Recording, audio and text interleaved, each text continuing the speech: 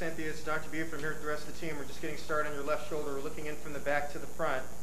You're laying on your side, and everything that you see is magnified 30 or 40 times on the screen. So with you laying on your side, your arm is at the top of the screen, so the ball part of the ball and socket joint's at the top of the screen. Your biceps tendon's right here, and it inserts down into the labrum down below right here. Can you get me a high-five suture? And so now we're going to just go through systematically and evaluate the anatomy. So we first look at the biceps. We know that you had some chronic biceps tendonitis, and so we're planning on doing a tenodesis today.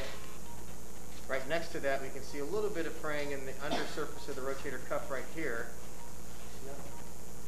And but that's just a partial injury. We'll go ahead and put a shaver on it,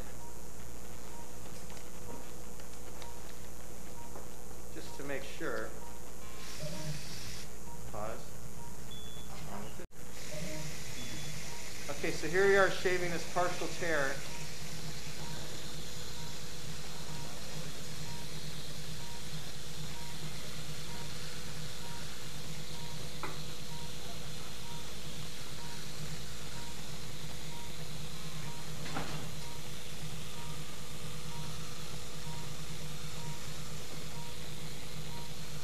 So we're going to take a stitch and pass it across this tear, kind of as a marker stitch.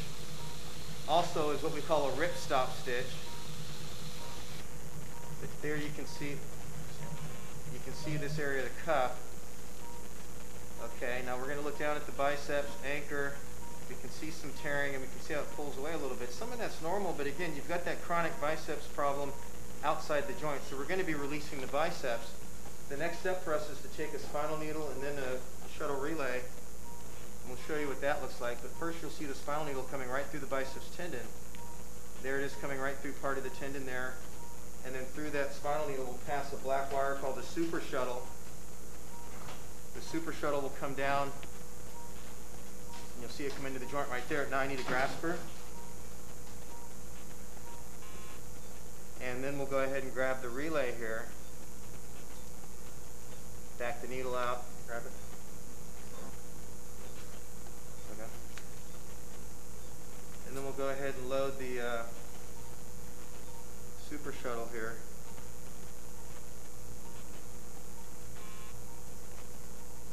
Pause. Okay, so here you can see we're pulling back on the relay, and it's going to bring that white suture through. The next step is to take the spinal needle again, and then the relay and the grasper again. Here we're just going to try and pass through in a slightly different area of the biceps. It doesn't have to be very far away at all.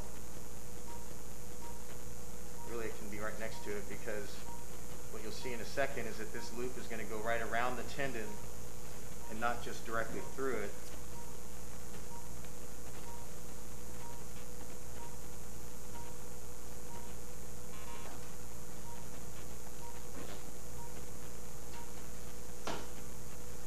Okay, so now we'll take the grasper again, and we'll grab the relay just to hold it still. The reason we don't pull the wire is because if you pull the wire directly, the sharp edge of the needle will fray the wire. So we hold the wire still and then pull the needle out. Now the trick here is not to pull straight out. We want to reach around behind the biceps to get the relay here.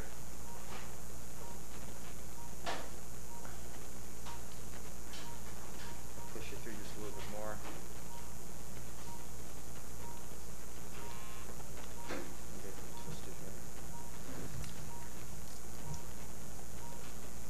Okay, we'll grab it and we'll just pull it down a little bit more. And a lot of times that'll give us the room that we need. So now we'll come around behind the biceps, grab it like that. And the reason we do this will be evident in just a minute.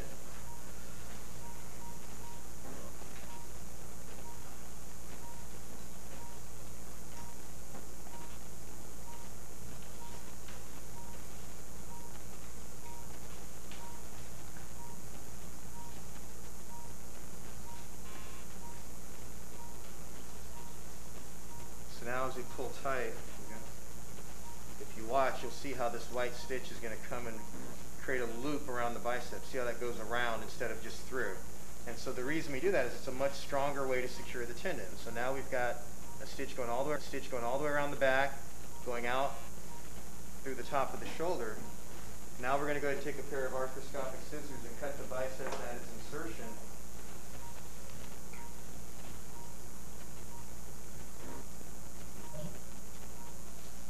And now we know that biceps won't cause any more problems. Now, before we do anything to the rotator cuff, we're going to look around the rest of the joint. Pump's off.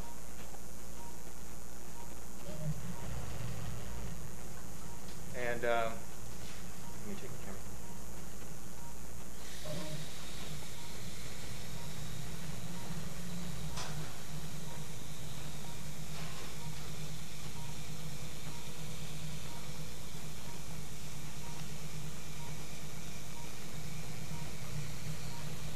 Okay, hold the shaver for a second. And so now we're going to look towards the back of your shoulder and show you some interesting things that we've already seen. One is that you've got this area in the humeral head that looks like it's from an old dislocation, because when you have that type of injury in the back of the ball, see, here's the whole ball. When you have that type of injury in the back of the ball, we call that a Hill-Sachs lesion. And so that looks like an old Hill-Sachs lesion there, nothing new. We'll look at the posterior capsule, it looks fine. And as we look down at the posterior labrum, it looks fine. And furthermore, your shoulder is not unstable under exam, but we sure see some evidence of some old instability in the past. Okay, and so now we're going to look down the front of the shoulder. Hold this shaker, please. And as we rotate up here and look down the front, there's a couple things. This edge right here is part of the subscapularis tendon. It's part of the rotator cuff in the front of your shoulder. And it's a little bit frayed, but we know that your strength was good in the office, and this isn't near enough of an injury to have to repair. Okay.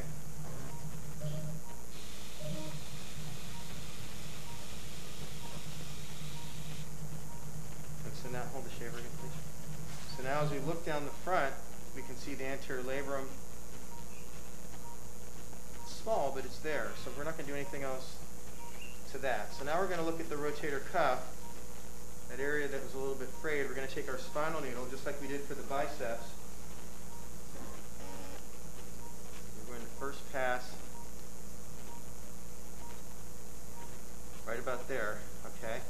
And now we'll pass the same black wire, the same super shuttle, and we'll use the same grasper in just a minute.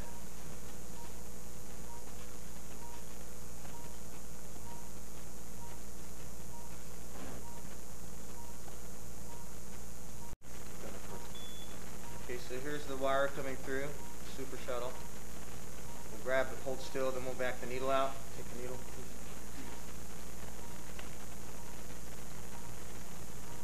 And now we'll go ahead and load that wire with a stitch.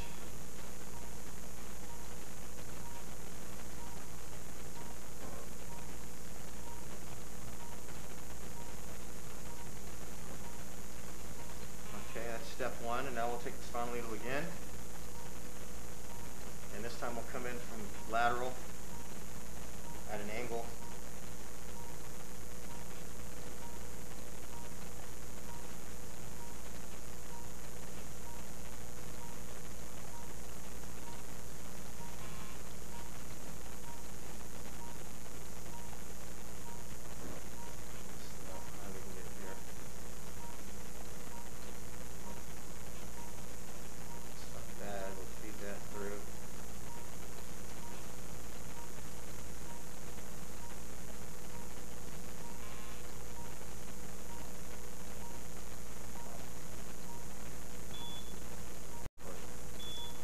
Here we'll grab the wire, pull.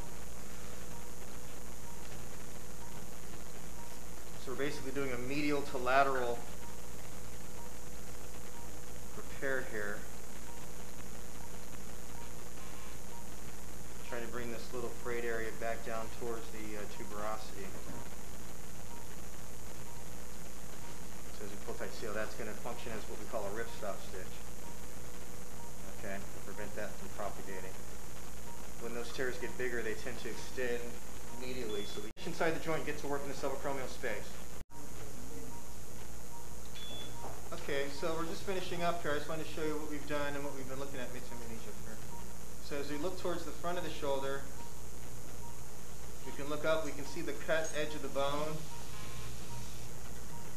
and that looks nice and smooth. That's our decompression. Okay, hold the camera, or hold the shape, please. As we look down at the anterior portion of the rotator cuff, you can see there's our stitch. That's our ripstop stitch that was through the rotator cuff tendon. That looks good. The rest of the rotator cuff is what's rotating here as I rotate your shoulder. And I don't see any other defects in the tendon. That all looks good. Your bicep sutures would be way up here to the left. There's a white suture. It's kind of hard to see because some of the tissues are, the suture tails are right down in the middle of the screen right there. You can just see the cut edge. So the biceps is secured. As you look here towards the back of the shoulder, the back of the rotator cuff also looks good. And I don't see anything else to do. So we're going to finish up here and get you back to the recovery room shortly. Good luck to you now. Bye-bye. 2 minutes, okay?